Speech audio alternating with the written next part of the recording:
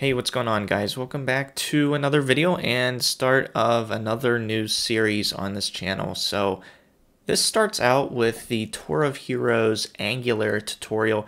Pretty much what I wanted to do is just go over, so if you go to Angular's website, they have a Tour of Heroes tutorial on their website.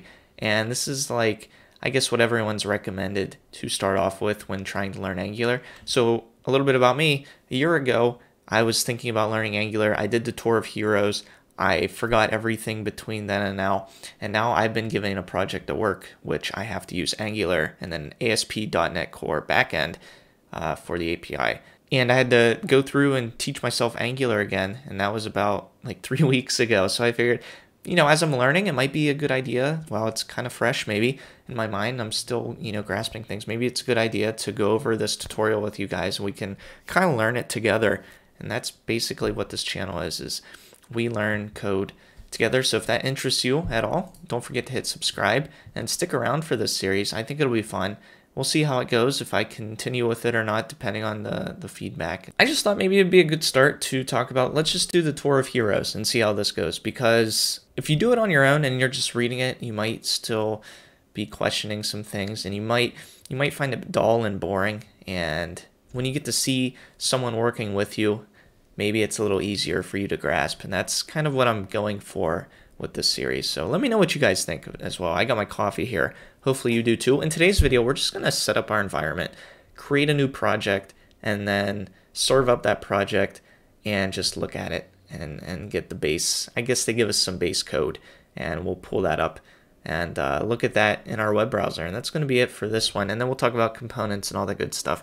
Some prerequisites they talk about. You should know the basics of HTML, JavaScript, and I guess TypeScript. TypeScript is a superset of JavaScript, so anything JavaScript does, TypeScript can do, and more.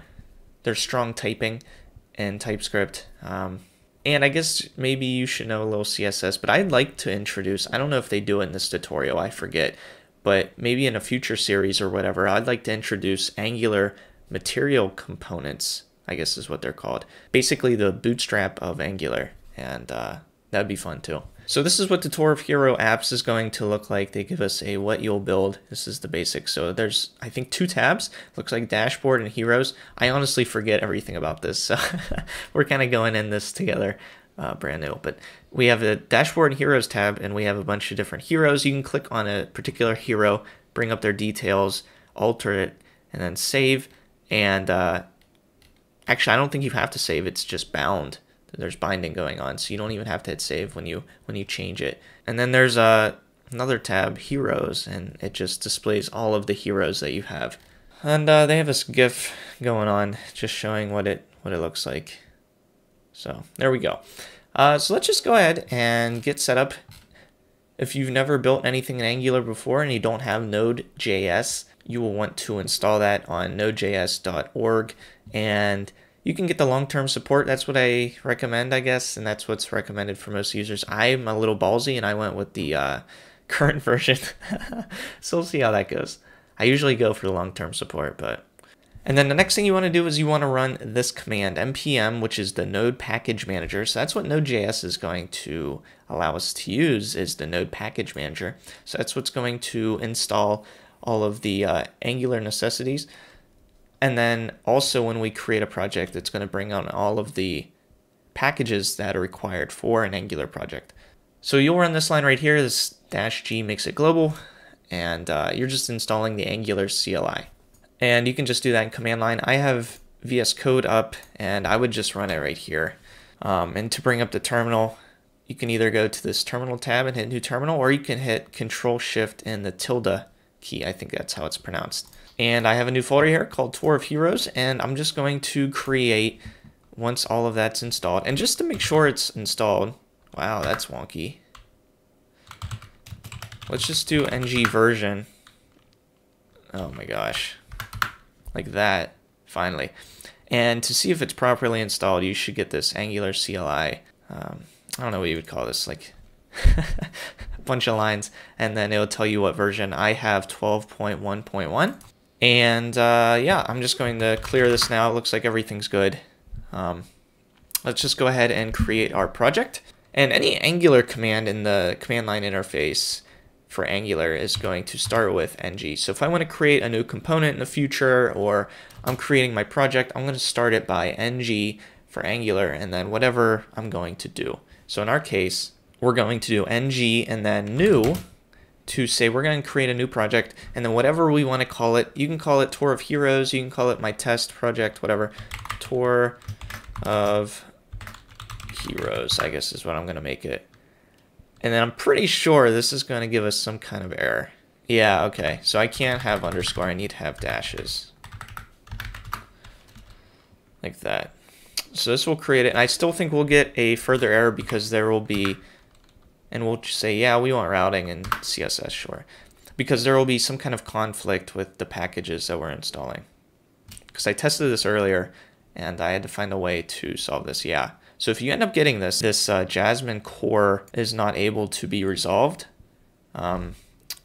let's go ahead and pull up what it created so far. So we have this Tour of Heroes now in our folder, and we can go to the package.json. And we're going to change two different packages. So this package.json, as far as I know, it's what tells Node Package Manager, this is all of the different packages you need to bring in. These are the versions. So what we need to change is the Jasmine core. I'm going to change this to 3.7.1. And then the Carmen Jasmine HTML reporter, I'm going to change to 1.6, like that. So we'll save that. And then let's re-download all of the packages for our project here since it failed midway. And you can do that by npm install. Actually, I think we need to cd to that and then run npm install. Yeah. So cd to your project that it partially created, run npm install, and it'll re-download all of these different packages that we need. And this will take a while, so don't be discouraged if it does take quite some time. All right, it looks like it did its thing and installed all those packages. I don't really care about the vulnerabilities too much. Maybe I should. Maybe I'm just ignorant, but that's okay. We're in our project now, and I'm just going to do ng serve and then -- open. So what this is going to do, it's going to build it. It's going to serve it locally. Do I want to tell Google what's going on? Nah, they know enough about me already. And then it's going to serve it up locally on a local host and then open it in our web browser for us. So probably Chrome, I think.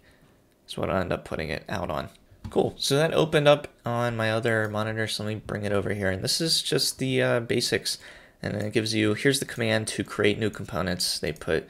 So this is the Angular code that was given to us just right out of the gate when we created our project.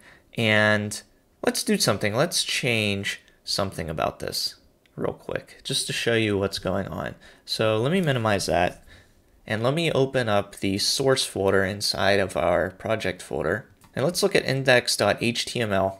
And here is the very first HTML document that is going to be used. It's like the parent HTML. And then inside you can see what's this app root tag going right here. Well, the app root tag, if we expand even farther and open up the app folder, it's actually this HTML right here. And they have some styles right at the top.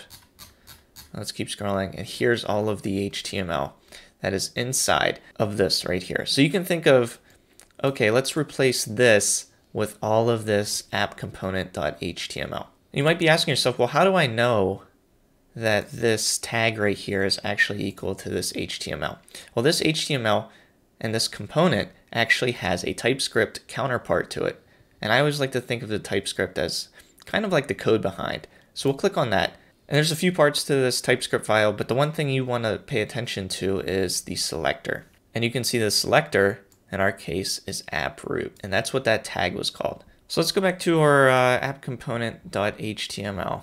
And here you can see the span on line 346, and it says these two curly braces open and close, and inside this title, and then app is running. Well, this actually means that this is bound to the TypeScript file. So it's pulling title, the value of title, from the TypeScript file, and that's where this Tour of Heroes is coming in. And notice it doesn't say title, app is running. So if we go back to the TypeScript here's the title. Let's change Tour of Heroes to just testing. We'll hit save. And if you have your browser open still with the project up, you can see it instantly right after in the command line that it builds it. It changes it and refreshes it on the screen for us. Now you can see testing app is running. So you can see how these two are kind of linked, right? We have this bound title, which is bound to this value right here, this title, which we changed to testing. And that provided it to be changed that way. So hopefully that made any sense. And the next one, I think we're going to talk about components. I think that's the next step of this Tour of Heroes. We're going to create the interface here, create some different components, and hopefully you guys are enjoying this. I really hope that you at least learn something from this. I'm in by no way a master at Angular, so I don't want anyone to think that. Like I mentioned, I just started learning this about 3 or 4 weeks ago. So this is all pretty relatively new to me too. But I hope it'll be a good experience for us. And yeah, I hope you stick around for the series. I think it'll be fun. And I hope to see you next one. Take care.